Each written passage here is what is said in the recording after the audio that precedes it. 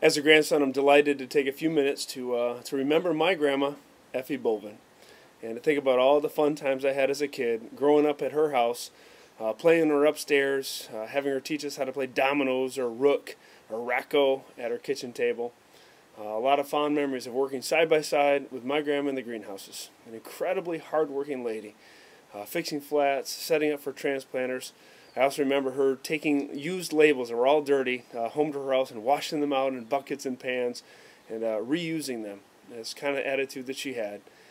And a lot of fond memories of her coming out to visit me as I've lived here in California the last 17 years with my wife Heidi and 3 children. And one of the visits we went to San Francisco with Mary Beth and my mom and sat for several hours just listening to Grandma's story of growing up and growing and living through the Depression, some of the highs and lows of her life, and just never forget those precious few moments listening to her story. But what I remember probably most is when she came out here and cared for my wife during a time that she was on bed rest with our son Nathan.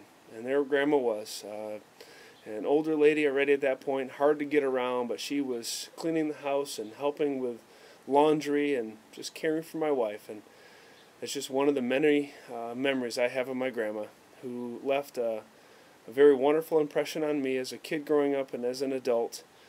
A grandma that left a wonderful legacy and will be remembered fondly for years to come. So Grandma, we remember you and honor you, and thank you for all of the good times and the way that you gave your life and loved so many people so well.